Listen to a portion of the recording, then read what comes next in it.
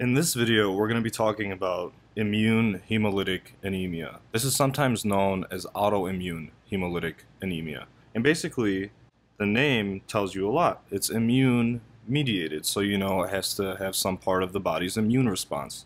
In this case, you can break this concept down into anemia from IgG or from IgM. And so basically what's happening is you have red blood cells that are breaking down because of IgG and IgM. Now, before we go into more detail on IgG or IgM, we need to talk about the Coombs test. This is something that you should know for many of the board exams, and it's kind of an intuitive concept. And so you have two different kinds of Coombs testing. You have the direct and the indirect. In the direct test, we're testing the patient's red blood cells.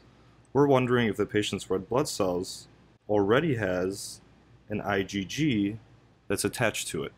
So that means the body has made an IgG, for example, for whatever reason. Maybe it's autoimmune, maybe it's related to drugs. For whatever reason, the body's made an IgG and it's binding to the red blood cell. And that's causing problems for these red blood cells. In the direct Coombs test, we can add a synthetic.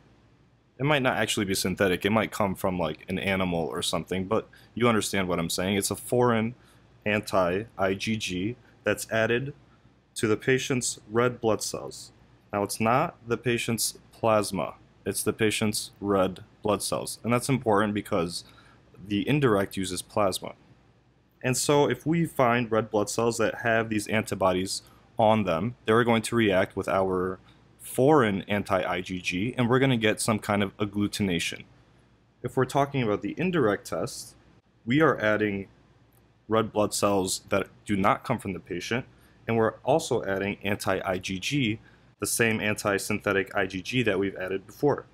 Now we're using the patient's plasma, and in the plasma, the patient has native IgGs, and if they have IgGs that they have produced that have not yet attached to red blood cells, we can detect them in the plasma.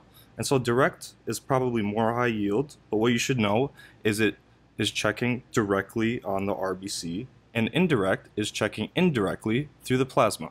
Now let's talk a little bit more about IgG. In IgG, what you're getting is a red blood cell, and then the IgG activates the macrophages in the spleen. And so the spleen recognizes that there's an IgG attached to the red blood cell, and it begins to eat away at the red blood cell.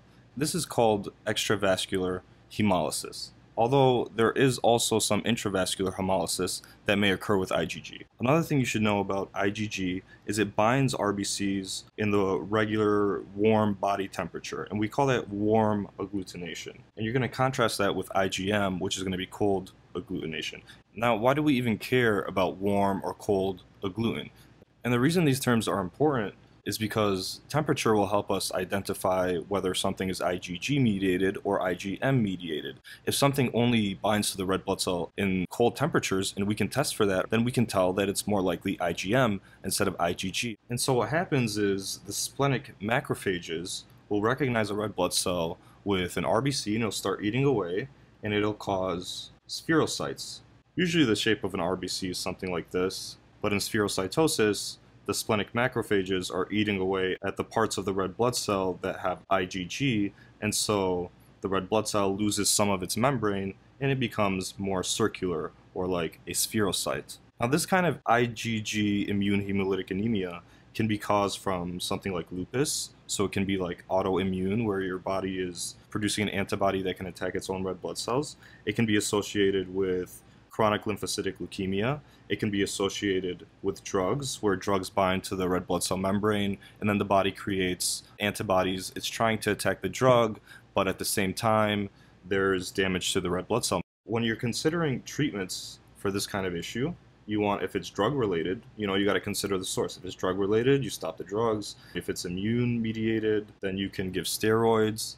You can also use IVIG, and IVIG is kind of like a decoy for the spleen. So basically it distracts the spleen and it prevents it from attacking the body's red blood cells. So that's what IVIG does, and that's kind of a high yield concept that they like to make sure you understand. Worst case scenario, if none of those things work, then you can always go to a splenectomy. Now, a couple things to know about IgM is it has predominantly intravascular hemolysis. That just means that it's not breaking down in the spleen, it's breaking down in the actual blood vessels. And that's the majority of it. There is some that's going to be broken down by the spleen probably, but overwhelmingly it's going to be intravascular. Now, the reason it's intravascular is because IgM tends to fix complement onto the RBC and activate the MAC complex. And the MAC complex actually pokes holes in the membrane, and it can do it without the spleen. It can do it intravascularly, and that's why you have